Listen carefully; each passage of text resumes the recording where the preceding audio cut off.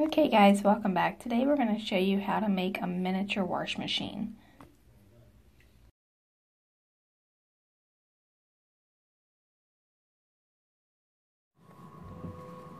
On the top we put a piece of wood with a 1 1/8 inch hole in it that you drop the clothes down through, and that's on the back of the top on the inside. This was cut out on a bandsaw, but you can use a coping saw. What I did was split this right here, cut it, and glued it back. But if you have a drill and a coping saw, you can drill a hole and take the coping saw and cut around the inside of it. You don't have to cut it to make it go together. This top is actually on there with a piece of frosted Scotch tape. You can't even see it once it's on there. And if you paint it, you won't be able to tell. Yeah. There you have it. It works perfectly.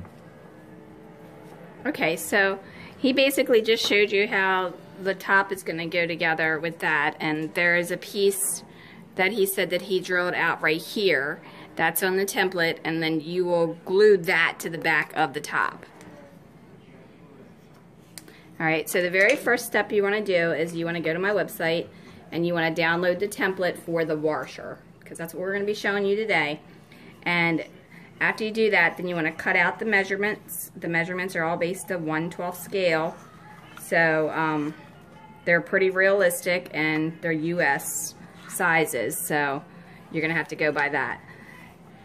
But after you have them cut out, then you want to go ahead and start putting it together, and we'll show you what the next step is. Okay, so you want to take the right side and the left side, and you're going to glue it on the edge, and you're going to make sure it's even at the top and then on the side. Make the bottom.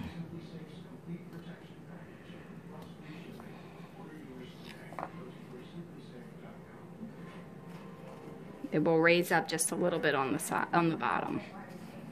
Now I'm using a piece of masking tape to help hold it until it dries. And after you do that, then you want to do the same thing with the left side.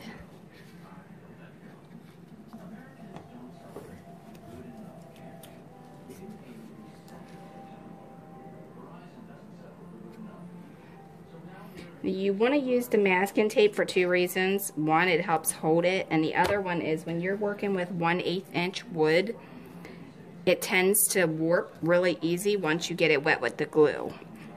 So it kind of helps hold it in place. And it keeps it a little bit from warping on you. Okay, so now it should look kind of like that. And then now you want to take your top, readjust that, sorry about that. Okay, and then you want to attach your top. So in order to attach your top, you're going to need to put the glue on the top of it. Alright, so you want to glue this on to the top. Make sure you have it square. Make sure your sides are even with the sides and the back is flat with the back. Okay, then you want to glue your front on right here. Well, you may want to put some tape on here. Yeah, you do probably want to put some tape on there, but I'm going to just hurry up and put this on here, and then we'll put the tape on. Alright, so then I'm going to set this right in here. I'm going to make sure this is even on the sides here. Wipe off the excess glue. And then I'm going to tape it all together.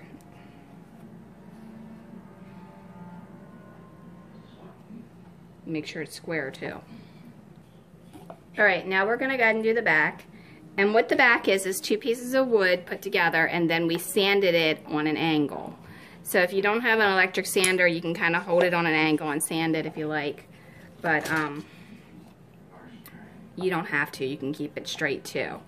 For the controls for it, you can use buttons, or you can use stick pins, or you could even use printouts that you have on the internet, as long as they're not copyrighted images.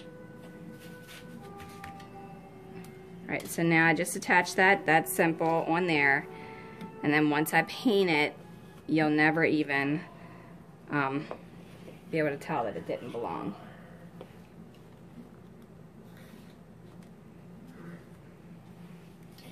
All right, now make sure, again, you attach everything and hold it with the masking tape, and then it'll be secure. Okay, so this part's completely optional. You can cut the optional board, and we took a regular bottle and we cut it in half to put inside as the basing, and then we painted it. Medicine bottle. And this is the bottom shelf support that's going to hold that up in place. Then I took 2 large popsicle sticks, or like tongue suppressors or something like that, and I cut one at the bottom and one at the top. And what you'll do is you'll slide them together like that to make the agitator. Alright, so I'm going to go ahead and glue these together, and then I'm going to paint them white. Okay, so for this part, we're going to take our container and we're going to hot glue our agitator in there.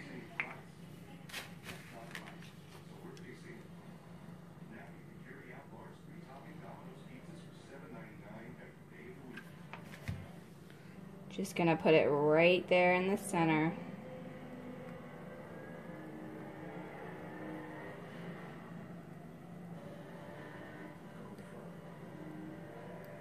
As close to the center as you can get.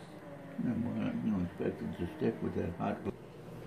Alright, so now I'm going to go ahead and put it up in here.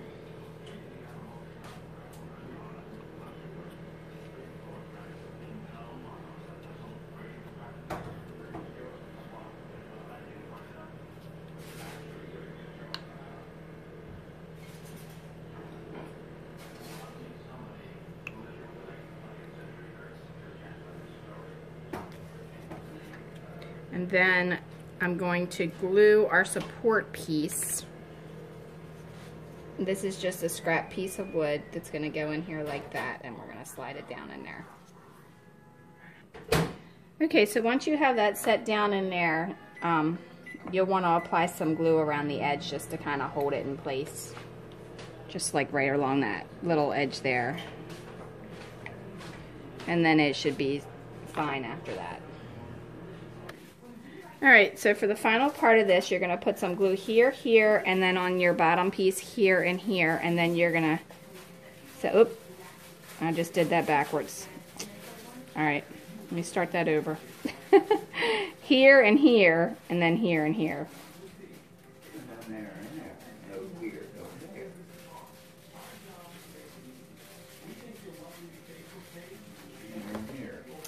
Sorry about that, I had it sideways. Oh, I'm still putting it on backwards. There you go. Now I got it. Oh, I'm having a rough night. Alright, there you go. So that's the bottom. You want to tape it and hold it in place. Wipe off the excess glue, and then when you have it done, that'll be your washer and your dryer. And then there's your agitator and everything in there. You can also sand a little notch right here if you like, because it'll be easier for you to open up with your fingernail or something if you want to.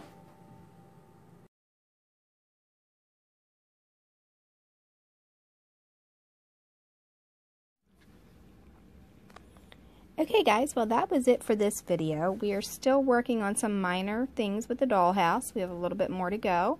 However, if you subscribe below, we will post the images or the videos as we do it so that you can see how the progress goes.